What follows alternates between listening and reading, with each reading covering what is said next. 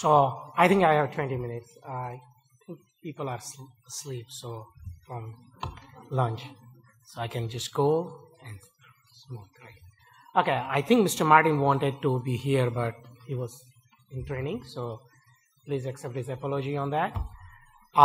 We basically control two important portfolio, compute and storage. As my old days from search engine optimization days, we used to have this entire box and row of devices into data center. Those days are gone. Compute and storage are interconnected, but as you can see, the success of some of the search engines, they separate them out. And as compute went on other side, storage can be anywhere, anytime. We serve warfighters. I ask that question every day, why I'm here, to serve the warfighters.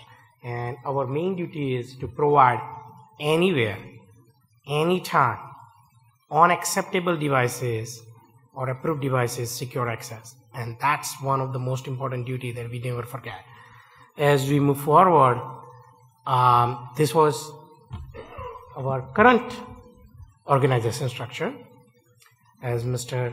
Bennett talked about, we have implementation division that takes requirement from the left side, design it, same thing, application. I think most of you know DEE, Defense Enterprise Email Services, ECVOIP, EVOIP under Paul for application division. We have cyber division and IT services division, which is our internal DISA division, which basically takes care of our internal IT.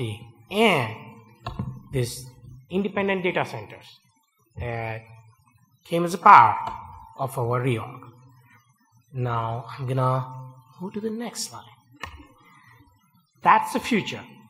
What we did is, as Mr. Bennett talked about, took all those data centers and kind of collapsed in a line of business under ecosystem. So this is the one entity that's gonna bring the standardization. As we move towards, because we have to reduce the cost, money is not going up. So we are trying to deliver the standardized service, which gonna help. We listen to the industry. This is gonna bring the standardization, one way of doing the business. And you have one, it also helps our mission partners because you have one value button, one person responsible for it. And we converted that underneath of that as a line of business. You have all those line of business. That's kind of what we did is a like function. We put it into collapse under the particular line of business. So you can see here under communication, we will cover infrastructures as well as sustainment activities. Under cyber, all things cyber. As you know, cyber is a big these days, and we need to make sure we are protecting the data.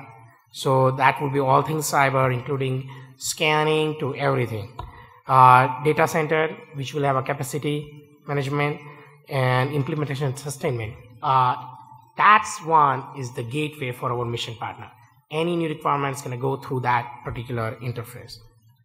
In infrastructure side, we are going to cover storage, virtualization, chain management, all those capability. Mainframe, all thing mainframe, self-explained. Server, that's where we are going to cover all the operating environments that we manage and sustainment of those.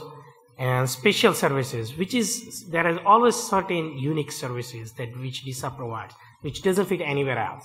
That's where they are going to go.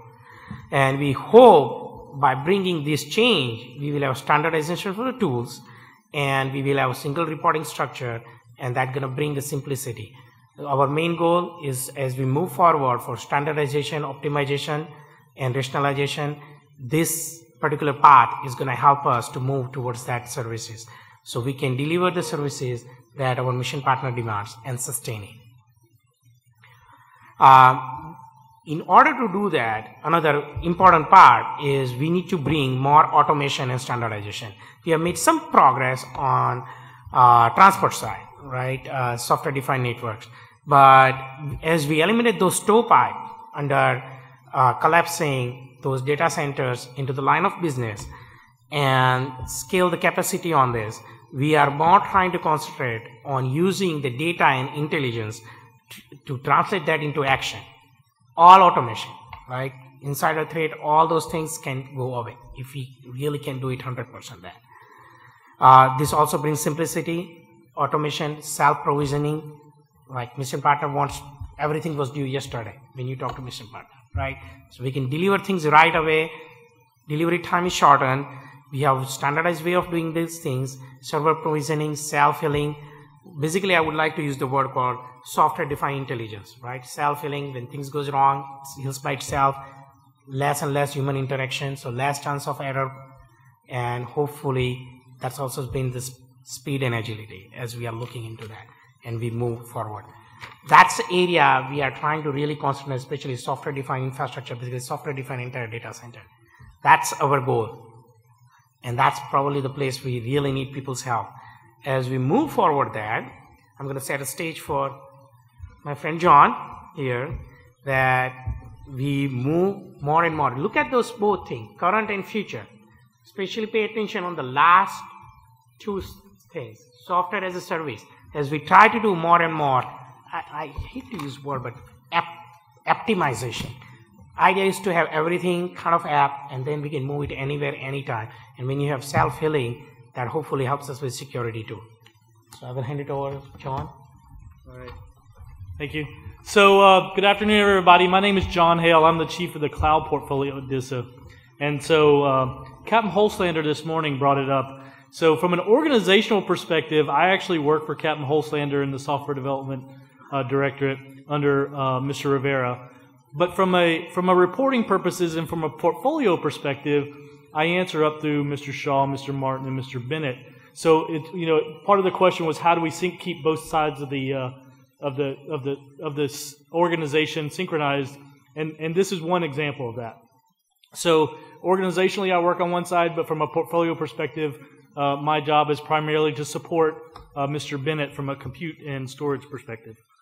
So overall, I stood here last year and I talked a lot about cloud and about what we were doing and where we were going with a cloud perspective. And this slide really has not changed dramatically since last year. I just want to highlight a couple of key accomplishments that we've done over the last year. So, as I said in the past, no matter what we do from a cloud computing perspective, there's still a need for traditional compute. There's still a need for traditional data centers, and we see those going forward simply because there are applications and capabilities that can't be put in the cloud environment because they either don't fit or there's simply no money in the budget to modernize them and move them to that environment. So on the far right-hand side of the slide, we have our MilCloud 2.0 initiative, which is basically bringing a commercial cloud provider into our data centers to operate commercial cloud capabilities for the DoD from our data centers. And I'll talk a little bit more about that in a minute. But as Mr. Shaw pointed out, the bottom part of the slide, infrastructure as a service and software as a service, that's really where we see the big bang for the buck going forward from the Department of Defense perspective. And so while we're not necessarily responsible for providing infrastructure as a service and software as a service in those commercial cloud environments, what we are responsible for is providing the necessary pieces so that mission partners can meet their security needs as they move their workloads to those environments. And I'll talk a little bit about that in that slide. So quick update about MilCloud 2.0. So last year I stood here with Mr. Martin and I told you that we were going to release the MilCloud 2.0 RFP in fiscal year 16. And so we did an RFI. We did a draft RFP. We had an industry day. We did 2 more draft RFPs, and we ultimately released the RFP, and we closed it out by the end of the fiscal year. So we're in source selection right now. But basically, and I'm not going to go into too much more detail about the contract since we're in source selection, but basically the big key concepts behind the MilCloud contract, we're bringing a commercial cloud provider into our data centers and providing commercial cloud services from our data centers. The key benefit there for the department perspective is our data stays in-house in our facilities. And for certain mission sets, that's still a core requirement. And the other kind of side of the MilCloud 2.0 thing that really is important is the utility-based computing model. One of the benefits of leveraging commercial cloud capabilities in the past has been utility-based billing.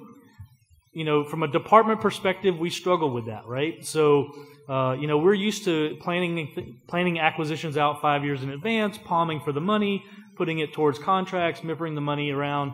And when you move to a system like utility-based computing, we struggle with that model, right? How do we translate between those two? So MilCloud 2.0 is really kind of it's going to break some eggs as far as utility-based billing within the department. So we hope to see a lot of progress there from that perspective. So big key objectives were the fact that it was going to provide a key infrastructure on our property and reduce our total cost of ownership for cloud-based computing as on-prem. One of the key takeaways from the MilCloud 2.0 effort is really to ensure that we can provide cloud-based services and still meet all the department's needs from a security perspective, while still offering that utility-based computing model. So the other part of that I talked about, so we have the software as a service and the infrastructure as a service capabilities, which we see our mission partners leveraging more and more. We see that as being the biggest bang for the buck from a computing perspective going forward. There's a lot of demand from our mission partners for software as a service. And so what we're doing is we started this effort this year called SCCA, the Secure Cloud Computing Architecture. And it's a key set of 4 services, and that's what's in those orange boxes on the screen. So number 1 is we have our CAP, our cloud access points, down in the bottom part of the screen. And the cloud access points are really a thin layer between our networks and the commercial cloud providers' networks. That's basically our last protection point in case of an issue between the commercial cloud provider and our networks. Likewise, it's key to point out that all traffic from a level 4, from a provisional authorization level 4 or higher data perspective, so anything that's FOUO or above, that's being stored in the commercial cloud environment would pass through those cloud access points. And there's multiple cloud access points. They're geographically diverse, and so that we have that capability with our commercial cloud providers. The next 2 boxes that I'll go up, VDSS and VDMS, or the Virtual Data Center Security Stack and the Virtual Data Center Management Services. And the definition for these are on the next slide, so please you don't have to write these down. They're in the slide deck, which is available from the website. So VDSS and VDMS are really about providing core security services in the commercial cloud environment that our mission partners are expecting to have. So when a DoD mission partner brings workload to DISA or to a DoD data center, they get a certain set of security services as part of that effort. And so when they move to commercial cloud, they don't necessarily get those same set of services. So that a lot of times they have to build it themselves. And there's an added cost involved in that. And some of the early adopters of commercial cloud from a DoD perspective found that there was added cost in the initial implementation, which wasn't necessarily always calculated into the business case analysis. So what we're doing is by fielding VDSS and VDMS, we're going to provide those core set of security services in the cloud provider's virtual environment as part of the core service that DISA provides. So when our mission partners move their workload into a commercial cloud provider who's received an authorization, an example would be somebody like Amazon or Microsoft Azure or Oracle or those kind of organizations. There will be a set of virtualized services running in their cloud environment run by DISA that will provide key security services to that mission partner so that they can go through and get their necessary ATO and approval from their authorizing official to operate in that environment. So these are key things that basic functionality that they need. And I'll describe them a little bit more in the next slide. The last one up there, TCCM, is actually not a material solution, right? So this is a solution to solve the issue with key and privilege management in a commercial cloud environment. When you sign up for a commercial cloud environment as a DoD mission partner, you get a set of credentials. Sometimes it's a username, password. Sometimes it's a token, whatever it happens to be. And those credentials give you God privilege within your environment in that commercial cloud environment, which is a good thing. It allows you to do lots of configuration, makes a lot of changes, get everything operational. It's also a bad thing in the fact that you can do really bad things like punch holes into the backside of the network. So TCCM is basically where we would take your credentials that you receive from the commercial cloud provider, and they're given to a third-party organization who manages those credentials, and they issue you child credentials with lower privileges necessary to do your day-to-day operations in the commercial cloud environment. So it's a trust but verify system where multiple people have eyesight on those credentials. Okay? So this is my last slide, but basically here are the key parts that I was talking about in there. The virtual data center security stack, those are going to be things like your web application firewalls, your intrusion detection, intrusion prevention, all of the kind of things. Full packet captures in there also as a requirement in the virtual data center security stack. And then your virtual data center management services, those are the things above and beyond the OS level necessary to operate in an environment, a DoD environment. So HBSS, scanning, patches, configuration management, all those kind of things that you get when you're in a traditional DoD data center that when you move to a commercial cloud environment, you don't get natively. Now, people ask about patching and patch management and those kind of things. If you're in a commercial cloud environment, you absolutely could have your system, your Windows system, go out and get its Windows updates from Microsoft.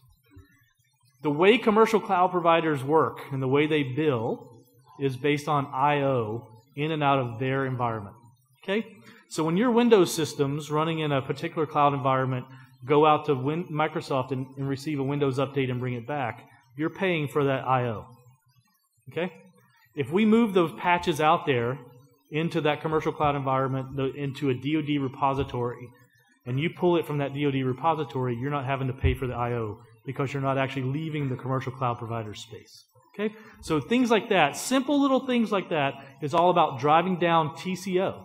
Right? So we pay a little bit up front for the VDMS capabilities, but in the long run, the TCO is a lot more palatable because you're not having as much I/O out to do things like update Windows or update Red Hat or those kind of capabilities. Status down at the bottom, this is not a contract that we're letting. We're actually using capabilities that are on the approved product list today. We're taking them and putting them and assembling them together into in a government lab, and we're going to put them out into production. The reason why we're here to talk about it is because our mission partners, when they move capabilities to the cloud, and when I say mission partners, I'm talking about the services, agencies, and COCOMs, when they move their capabilities to the commercial cloud, they need to make sure that they work in this model. So you guys need to know what we're doing from a security perspective so that when you work with them, you're kind of in the know already, right? So you don't have to relearn the system. So with that, I believe that's my last slide. And after this, we have the acquisition slides. Yep. And I'll hand it back to Mr. Shah.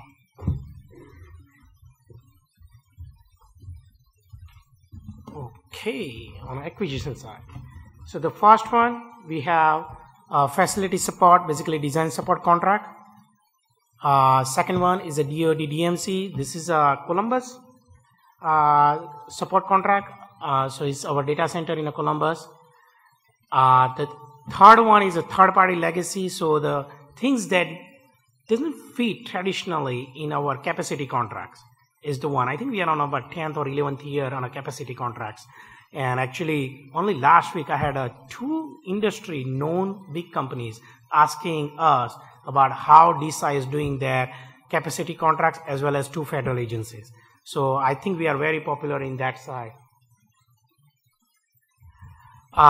These are the three capacity contracts for a processor. As you remember from the last forecast to industry briefing that we separated out each and every processor, and this is three of them. This one, number one is here, OKC, basically Oklahoma City support contract for network server and technical support. Underneath of that is our enterprise storage capacity contract, which is actually a little bit far away. And the last one is Bahrain support contract. This is Okonos. And that is it. If anybody has any question for me or John? Oh.